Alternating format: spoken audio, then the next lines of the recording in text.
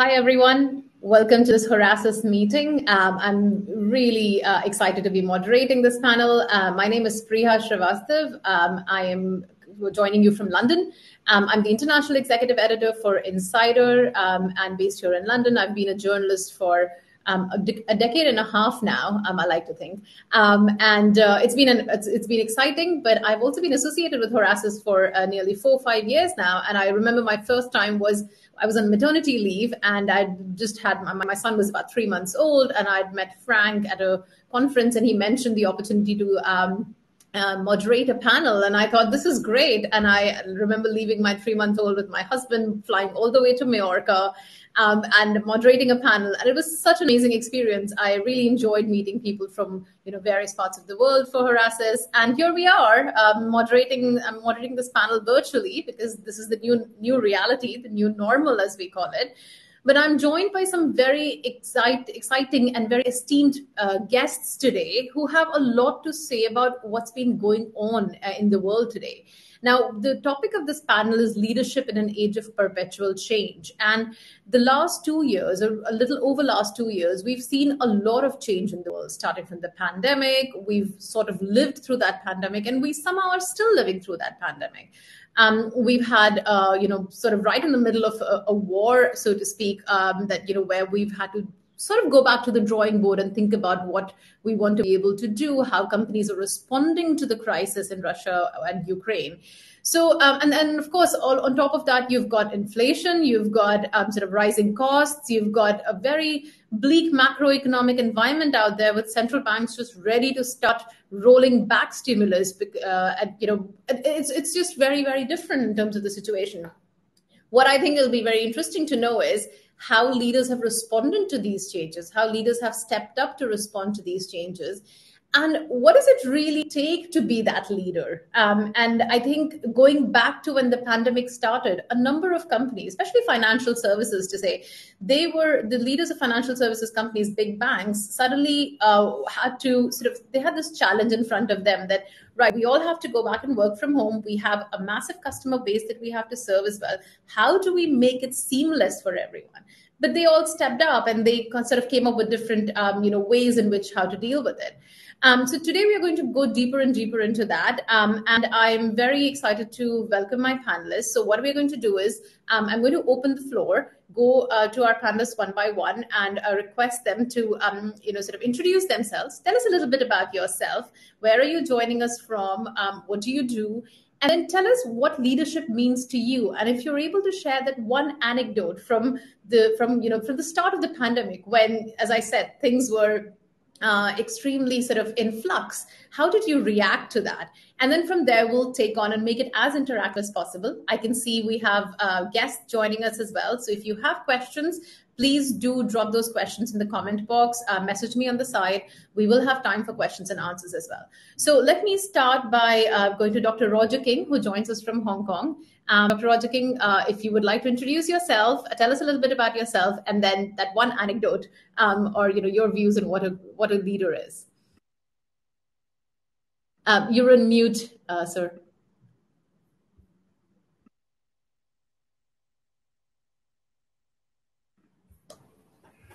Yes. Hello, everyone. I'm currently based in Hong Kong. Well, I've been in Hong Kong since 1975. I'm ethnic Chinese, but born in America. And because my parents went to the United States primarily to study, then went back to China, and then we went back to the United States again. Okay. So I've been here since 1975, but I started my life initially working in the United States. In fact, my first job was working for a company called Bell Telephone Laboratories. I don't know how many people are familiar with that.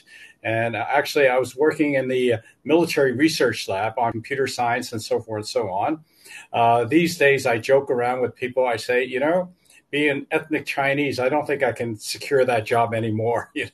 They would think I'm a spy over there. Okay.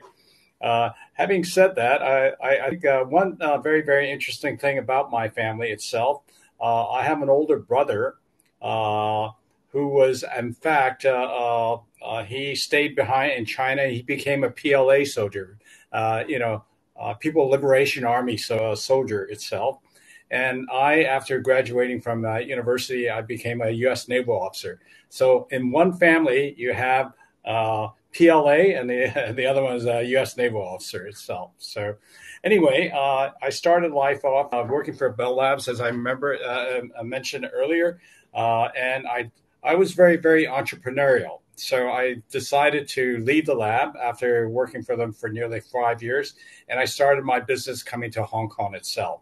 And of course, initially it was all involved with computers, computer science, computer distribution business, and so forth. And I must say the business was, I was very, very fortunate, had the right connection.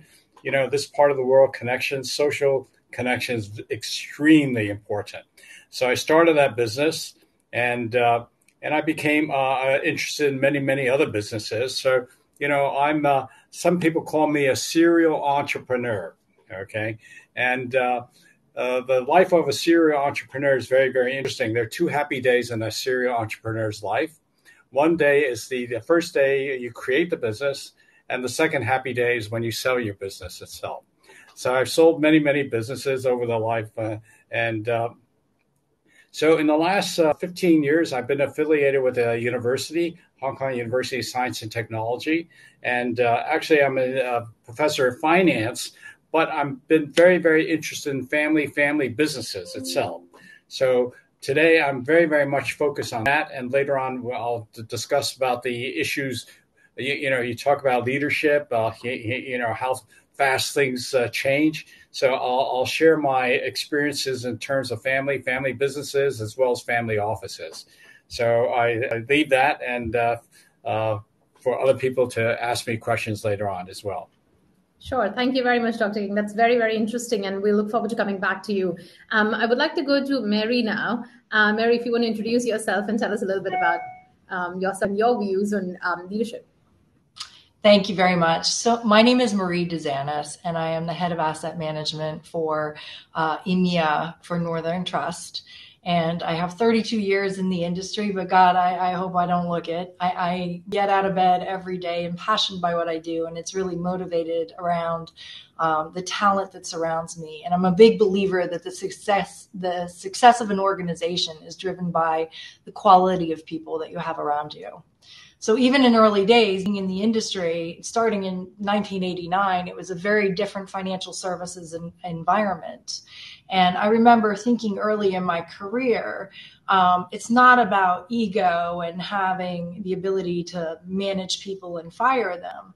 It was really about these people are an investment and how do we get the best out of them. So I've always been a student of culture and tried to understand how do you get the best out of people, even when it wasn't in vogue. And for quite some time, it hadn't been.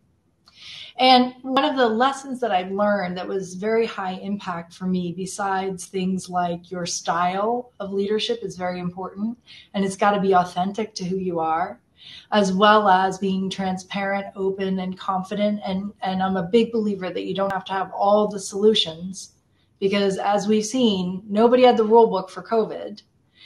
But as you can manage in a day-to-day environment, being very transparent, vulnerable is a new style of leadership that really is needed to drive people into the next level of success. And one of the books that I read a long time ago that really reflected and shaped maybe my views was Ernest Shackleton's story. It was the story of someone who wanted to circumnavigate the Antarctic. And what he did was he brought a crew of 26 people in a ship, and they got stuck in ice floes. And what happened was they were able to successfully, over 2 years, get every single member of that crew back to safety. But it's a lesson in leadership from the angle of leaders have to be able to step up in times of uncertainty and be able to not only tell them what to do or guide them or counsel them, but really carve out a time to rest, to celebrate, to talk, discuss, and have normalcy in life, even during chaos. And as I think and reflect upon some of the things I've done as a leader, being able to have normalcy in an environment, financial services is always going to have change. So we need to get better and better at that. So I'm thrilled to be here amongst great colleagues who are thinking about how do we affect the world as far as bringing up talent, navigating change, and looking forward to your questions.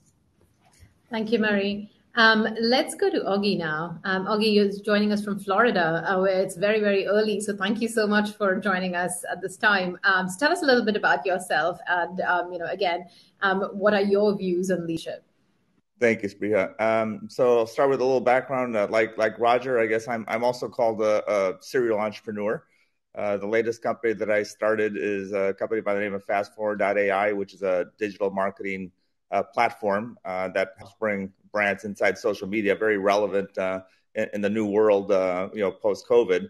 Prior to that, I was the American founder of a company called Vion, which is a mobile operator with over 220 million subscribers. In fact, we have an operation at Werbo, which you guys will be meeting next, in Uzbekistan, as well as many other countries. We're actually the 7th largest operator in the world, though it's a name that's not very well known within the U.S. But my background has been telecommunications, consumers, and this whole post-COVID world, indeed, as we've all seen and we'll be talking about here today, requires very different skills for today's leaders. Just to put some context, particularly around consumerism, give you some stats that I'll share. That in the first 3 months of the initial lockdowns that we had due to COVID, e-commerce grew at the same rate as the full previous 10 years. So we all knew that e-commerce was going to be a thing. It just was expected to be a much slower integration. And what's even more impactful than that growth was the diversity of what we call digital natives, of people actually being online.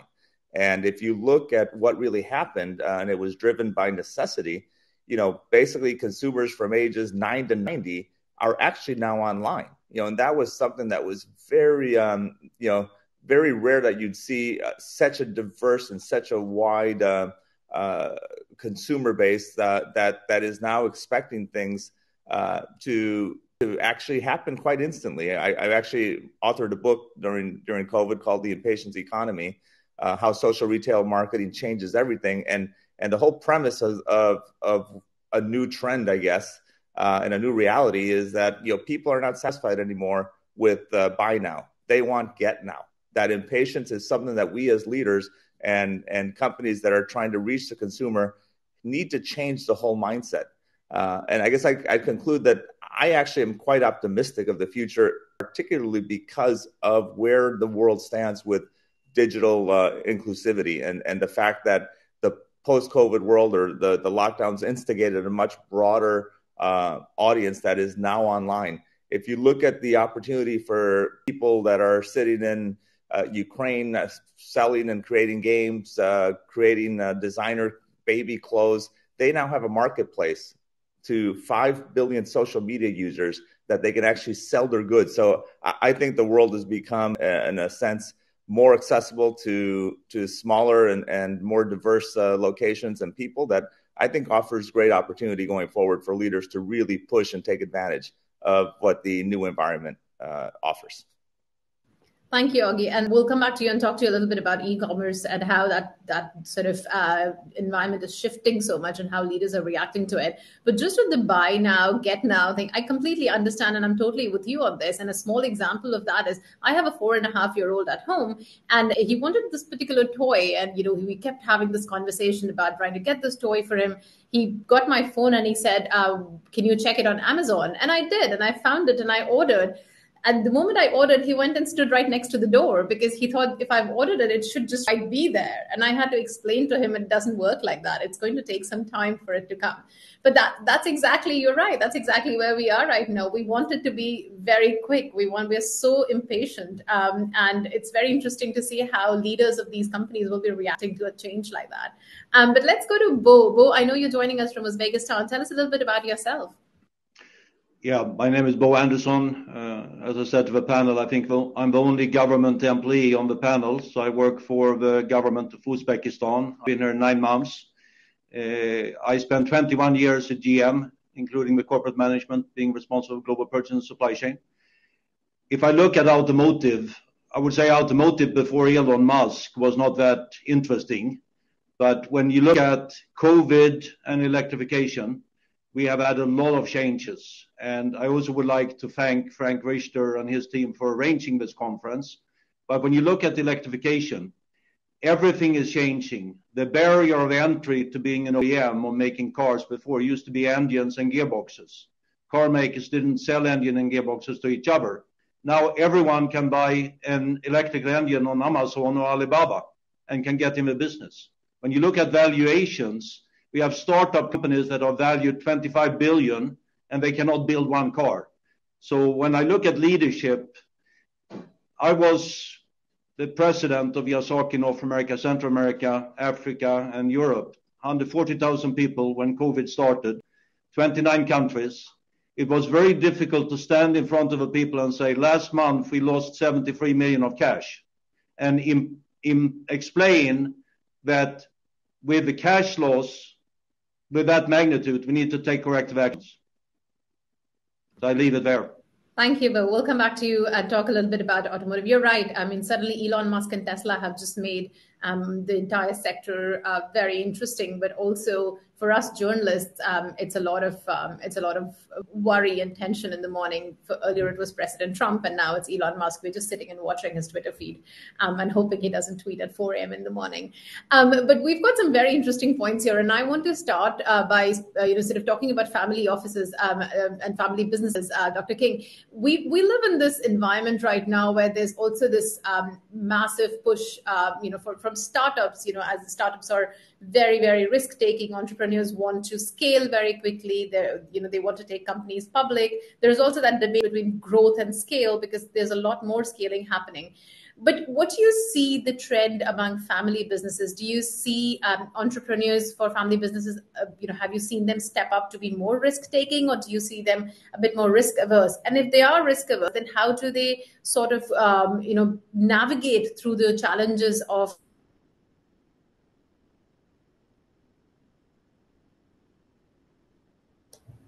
Yeah, it's very, very interesting. People tend to think of family businesses as a small, medium-sized enterprise. It's itself. But, some of the largest firms in the world are actually family businesses. And if you look at most economies, 60+% of the contribution to GDP is actually from family business itself. Okay. What I'd like to probably discuss, my evening time today, specifically about the leadership and the impact of leadership as a result of not just COVID, but the concept of Industrial Revolution 4.0 and so forth and so on.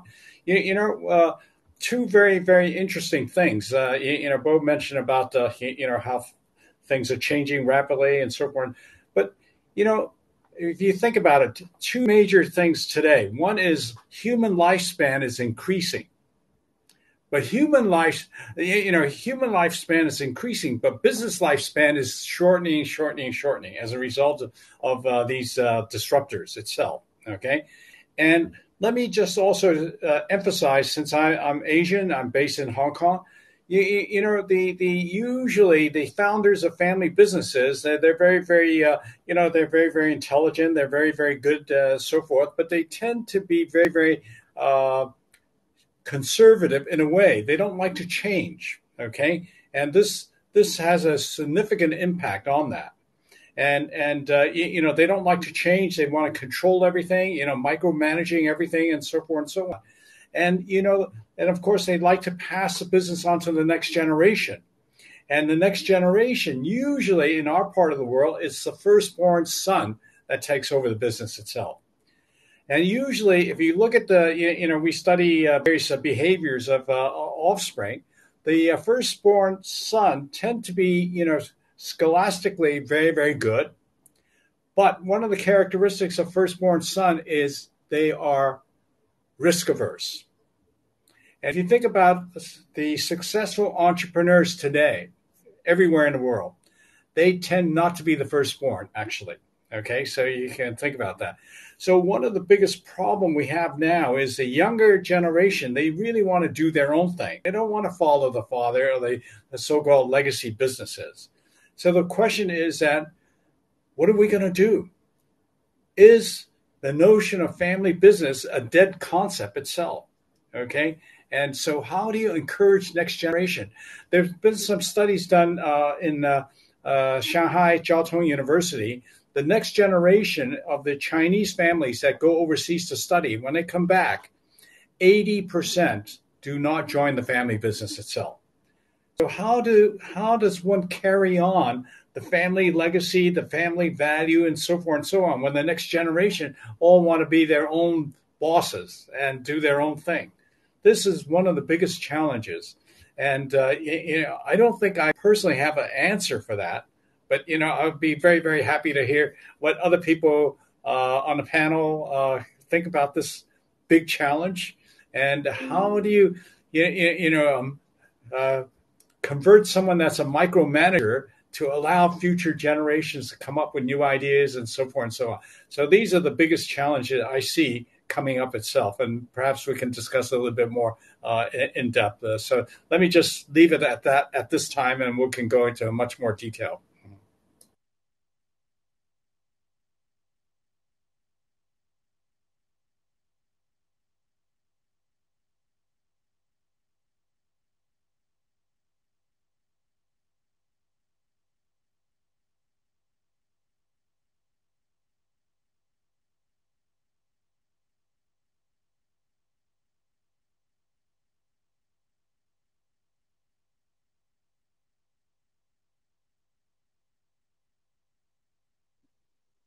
Well, Roger, I'll add, as a fellow entrepreneur, I am not the firstborn either. So you're right. Is it okay now? Yeah, now we hear you. Okay. And I'm not a firstborn either. So, Okay, I'm so sorry about that. Just taking lead from what Dr. King was saying, that it's very interesting that sometimes when these events happen, you see the real risk. By the way, please call me Roger, not Dr. King. Okay, sure. All right, Roger. So you really see the real risk-taking ability or the nature of the person who's leading that, sort of steering that ship. And Mary, I want to ask from you, what sort of trends do you see in financial services? Because over the last 2 years, there's been a lot of change, and there's been constant change, not just in the last 2 years, but I mean, if you go back to when the financial crisis happened as well, there's like constant change and constant sort of challenges that are being put. Sometimes leaders don't know what to do. Is it in situations like that? How do you react to things like that? So it's very interesting because we have an industry that's highly regulated. And the one thing that the regulator wants to make sure is that we don't have market disruption and that we can continually serve our clients no matter what. The reality is with most businesses, especially large corporations, if you would have told them in 2019 that you've got to, in the next 5 years, migrate your entire business to virtual, they probably would have hemmed and hawed and said that's impossible to do, right? And yet we were able to successfully do that and, keep everyone with us. Year one in COVID was an interesting observation, is that people were just running on adrenaline. They were working long hours. They were just trying to get things across the line, making sure that they were meeting the KPIs and the deliverables. And then year two, they were, kind of really going on a good year in the financial services industry, but it's not a sustainable pace. So we did learn a lot from technology that there can be a marriage of virtual and in person. And people did very much miss their in-person colleagues and being together. But what we did learn is there's a different way to engage and a lot more efficient. And if I look at industries in general with more digital presence, the concept of being able to co-create ideas or be in different locations, and when you are together, we have to start thinking about our time differently, and we also have to start thinking about leadership differently. In financial services, there's usually a lot of very quantitative people who are not as skilled as in the emotional quotient too. So sitting around the table, it might be difficult for somebody who's never managed remotely before to engage a group of senior people or tell when someone's not doing well or, probe and have real smart EQ. So what we've done is we've focused on educating people on mental health, looking for signs of fatigue and challenge. We spent a lot of time educating them on how to manage remotely.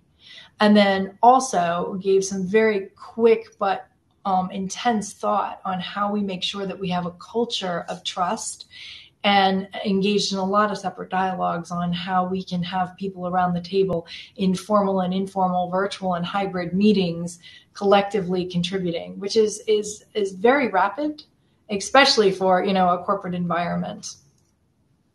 Yeah, no, very good point. Thank you for that. And I think just sort of leading from that, I would like to go to Augie, because we talked about e-commerce a little bit earlier, and we've discussed when you and I were chatting earlier as well. This is one industry that in many ways was hit by the pandemic, but then also really boomed during the pandemic as well. It's seen a lot of ups and downs in the last 2 years. And there is still sort of data to show that the trend is going to continue in terms of the boom. How do you think that leadership has been able to play a part in this? It's a very constantly changing industry. So what do you think have been the big challenges, and how have leaders actually really been able to step up and say, right, okay, I'm going to take it one day at a time, but ensure that the industry, what is happening is successful, really. So would love to hear from you. So I actually have seen a lot of challenges for leadership in the whole kind of getting into the e-commerce. It's easy to become digital, right? You just go on Facebook, Google, put on an ad, and you think that's digital, but that's not anything close to being really digital and really being a social marketer. And the mindset is a big thing to change, because you have the legacy of what marketing is supposed to be. You try to get the customer to come to you. Well, social and e-commerce is different. It's about you going to the customer. You don't have the customer come to you anymore. So you need to change not only your mindset, you're going to change your organization, because especially large, fast-moving good companies, they're used to having a very strong, structured marketing program. And again, they think they're digital because they're advertising on Facebook and Google, but that's not enough to be digital. At the end of the day, consumers want a relationship, and consumers believe and trust in a brand. So I don't think e-commerce is a solution for everything in the future, but for large companies, I look at, everyone says, oh, e-commerce now is taking over, brick and mortar is dead. You look at LVMH, they had a record year in their entire history of the company last year, and they're all brick and mortar. Now, of course, they're also transitioning into the whole e-commerce thing, but it's about mindset. It's about changing the way that leaders change their marketing organizations, which is never easy when you have a huge marketing organization to say we're going to do it differently. It's a very bold step, and it's a scary step to take. But Augie, sorry, can I just interrupt you quickly on that? Do you think that it would be different for luxury retail as opposed to sort of consumer retail, like general consumer retail, like LVMH, Burberry, the likes of that? Do you think that brick and mortar would still continue to be very successful on those fronts, because people would want to go into the store and feel a £1,500 or a £2,000 handbag before they buy it, as opposed to buying it online? Yeah, I don't see e-commerce completely replacing and supplanting. I think it has to support. And again, the successful brands, and again, even LVMH, yes, they had a record year, but they also have done a very good job in translating that brand inside social media, inside digital media. So the successful companies are going to learn how to really coexist and be the most convenient medium that the customer wants. Some customers will always want brick and mortar. Some customers never want to walk into a store. And as a brand, you need to be available wherever they are, and change that mindset that you go to the consumer. Don't try to get the consumer to come to you anymore. It's a different way of marketing. And just sort of before we go to Bo, another quick thing that I wanted to sort of chat with you about was, how about like reaching out to a very different audience now, the Gen Z, for instance. They connect and they engage with brands in a very, very different fashion, not the same way as it was done earlier. So how are companies or completely brand leaders responding to something like that? I met somebody yesterday who said he gets all his news from TikTok. And that just goes beyond me. I don't understand, because I still go to apps to read my news. But he reads everything. He gets all his information from TikTok, everything about various brands, everything about what's been happening. And he is as aware as I am. So how do what's the challenge there in terms of connecting with that audience? Yeah. So again, I don't mean to be I'm not promoting as a commercial, but that's exactly what FastForward.ai does. It's about using intelligence and AI to really dissect your audience and be able to understand on a person-by-person basis, not by name, but by characteristic, as you said, a generation or a profile of what's of interest to them. And it's not that difficult in today's day and age with technology that's available pretty much off the shelf as a service, that you can really understand a consumer specifically on what they're doing, when they're doing it, where they're doing it, and then you're able to tailor what's interesting to them, and you create a channel just for them. So the days that you have just one marketing channel, you have only TV, or you have only print, or you have only billboards, are gone. You could have thousands of channels dedicated for a person, for a campaign, for a generation, for a interest segment. It's not that difficult to maintain that anymore. And when I talk about needing to change the status quo marketing, and that the leader needs to drive that change, because if you've been in the marketing department your whole life and you've done it a certain way and you have relationships that are very strong, trying to break that is very difficult from the bottom up. And it has to be driven from the top down, that we must change and really address the needs of people as they live, as they are today.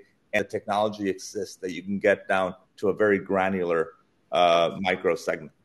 Right. Great. Thank you. And Bo, would love to bring you in here, because I think your perspective is very unique in all of this. You work with the government, as you mentioned, and you're also heading an automotive company. How have you seen, what sort of challenges you've seen? Because sometimes managing leadership along with sort of responding to governance is a big challenge in itself. And the last 2 years, not the governments or leaders, nobody knew what was going on. Nobody knew how to navigate our way through this situation. So how did you respond to it, and what would be sort of the biggest challenge that you faced? I mean, first, I made more mistakes in the last 2.5 years than I did in the 64 years before. I've been trying, and I still try, to focus on 4 things. Try to ask the right questions. I have had a lot of skip level meetings. So when I was head of Uzauto as a large global automotive supplier, I skipped 1, 2, 3 levels and talked to people. And for sure, they were seeing if I would do something with what they told me. And I said, if I don't do anything, they will never tell me again. So for all of us, we can never lose the touch with the people doing the work. The second one, you need to make decisions. Some decisions are very painful, but someone needs to make them. And third, you need to clarify what is the purpose of organization and what are the metrics of success. Last is extremely important that you are self-confident. I have always said, as a leader, you need to believe that there is a good life coming, and you need to give people hope. Sometimes when we had COVID, and I can tell you in December 2019, we had a problem with our Chinese suppliers. We didn't know because it was because of COVID, but we had delivery problems. The 19th of February, I was flying back from Tokyo to Detroit, and no one told us that we had an airplane crew that potentially was impacted by COVID. But later on, we figured it out, right? Officially, COVID started March 11. So my point is, ask questions, reach out. You need to make decisions. You need to reinforce what is important, and you need to give confidence. I'm from Sweden. Some of you know about Sweden as a very small country. I'm an average guy, because Sweden, we only export average people. The good one we keep in the country. So the average is me and Zlatan Ibrahimovic. Thank you. That's very, very interesting. And those 4 points are, I'm definitely going to make a note of that and have us, post it on my desk for sure. But making tough decisions, yes, you're right. It is very important for leaders to make those tough decisions, and also sort of, be confident about the decisions they're making. So at the end of the day, we expect leaders to be visionaries. We expect them to have that vision and really take, steer the ship, as they say, or sail smoothly. But going back to what we talked about earlier, about how sometimes leaders don't know it, sometimes don't know what to do. Sometimes you are sort of dropped in a situation where you start to think, I have absolutely no idea what to do next. But you can't really say that to your team, can you? You can't stand in a town hall and say, I have no idea what to do. Can you do that?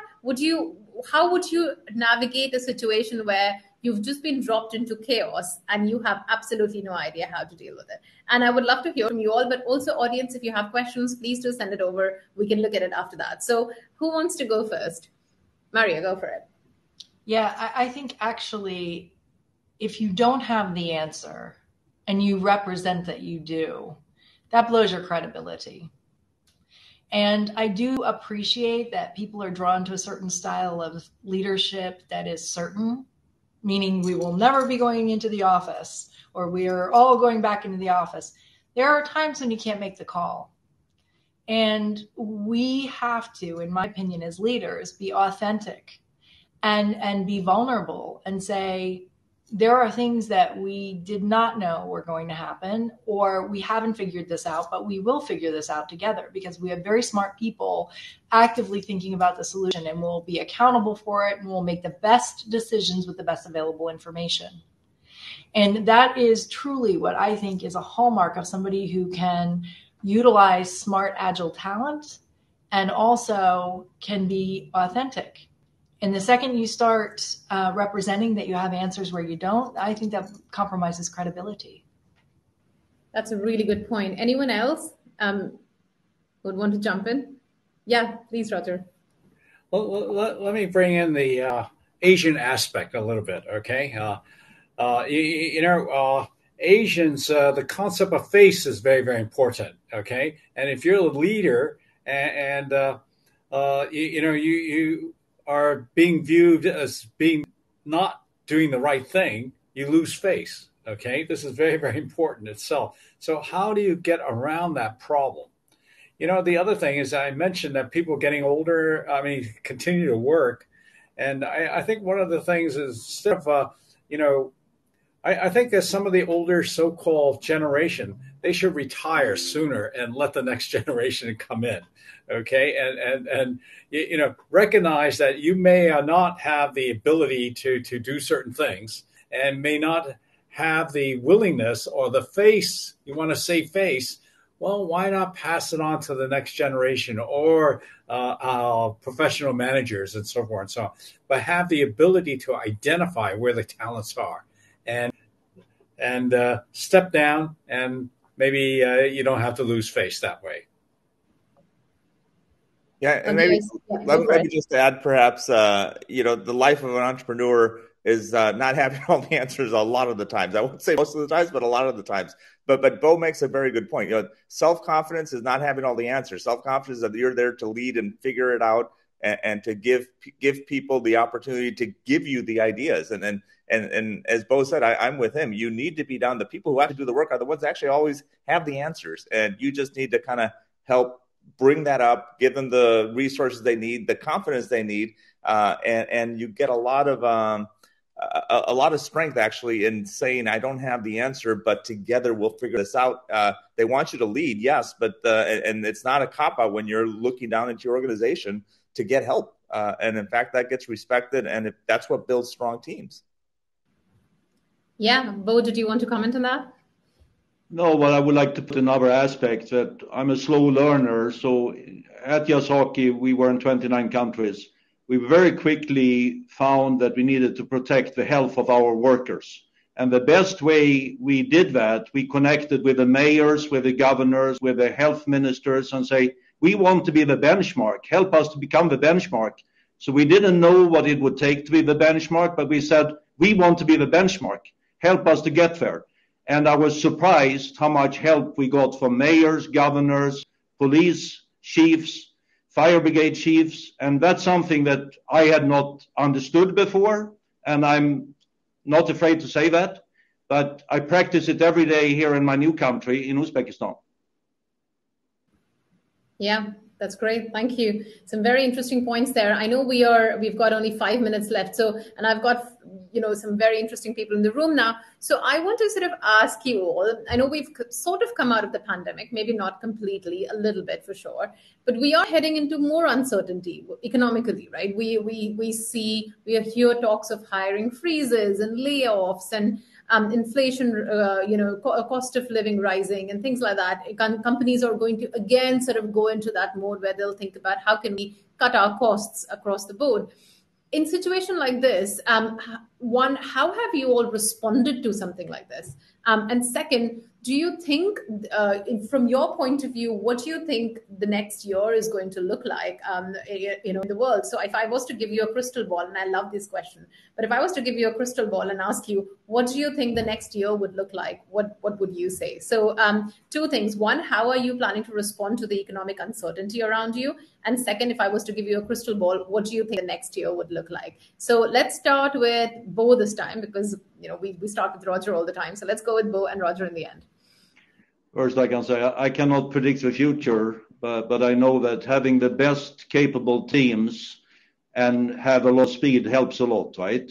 So, as I said, automotive business is still $10 trillion in revenue, $10 trillion in revenue. But before Elon Musk and Tesla, it wasn't that sexy. Now it has become very sexy. And when you look at Rivian and all the startups that are worth a lot of money, but can I predict the future? No. I think for leaders, communication is extremely important. And I struggle with LinkedIn, with Twitter, with Instagram, and with Telegram that is very popular in this part of the world. But I think on communication, be early, come out early with your people, be very clear, and be very honest. Even if it's difficult things, be very honest. Thank you, Bo. Let's go to Augie. So I have an optimistic future view for a lot of developing countries, to be honest, because I think they now have an opportunity that they did not have before. If you're in a more developed country, I think it's going to be a little bit more challenging times, just because, frankly, there's been a very good life for a very long time, and any kind of adjustment, which is definitely, there will be adjustments coming, will be a little bit more difficult. But the social world has really given an opportunity and opened up markets like never before for people in countries like Uzbekistan, Ukraine, Pakistan, Bangladesh. They now have a global market that they can access. So from that perspective, I think it's really very good news. Social media is always a two-edged sword in terms of what it does. It's a bit terrifying to hear someone's getting all their news from TikTok, but that is the reality of today. We need to face it, and we need to be prepared for that as leaders, and understand that it's a new world going forward, and we need to be prepared for that. And the way that we did things before, we just need to be learning and adapting and changing and driving and motivating change. And youth is everything. Getting the youth involved early as partners and as leaders is I think the formula for success. So I'm for sure macroeconomically very tough year ahead, but I think on a micro level there'll be a lot of people who will have great opportunities that didn't have opportunities before. That's what I like to hear. Let's go to Mary. So I hear a lot of generational themes and marketing themes and opportunity. Yes, we think inflation will continue. Yes, we think that there will be changes, but our industry is about change, right? There's so many exciting things on how we leverage digital in the future and the like. What's interesting, though, is the generational aspect of not only the largest wealth transfer that's going to take place by 2035, but also the concept of we're at the first time ever that you no longer have to be at the age of majority to be a billionaire. I mean, Augie mentioned TikTok. The person who made the most on TikTok made $17 million last year, and the person behind them made 10.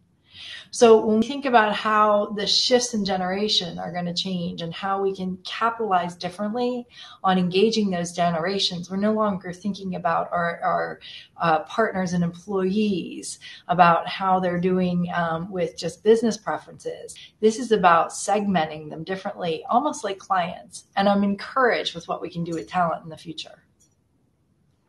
Great, thank you. And finally to Roger.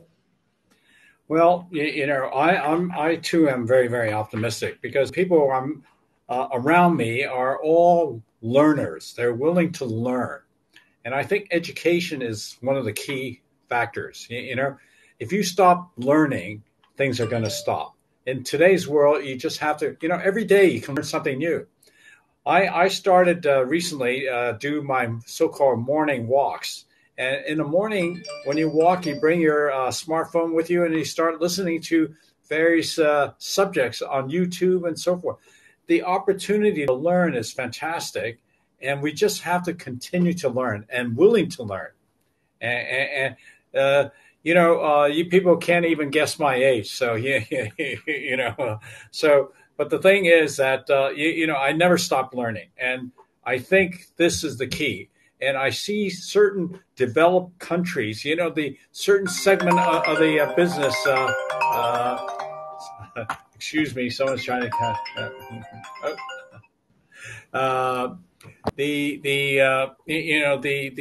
The developed countries, especially in the United States, you have a lot of people, so-called, they graduate from high school and they can't even read. Okay, and this is really, really bad. So, for this world to move forward, we really have to put emphasis on education, and the willingness to learn. That's the key.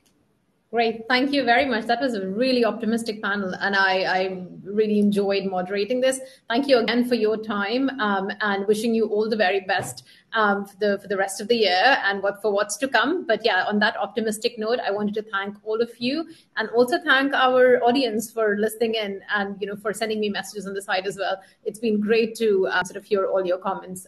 So thank you again, and thanks to Frank. Thank you all. See you all. Bye. Bye-bye.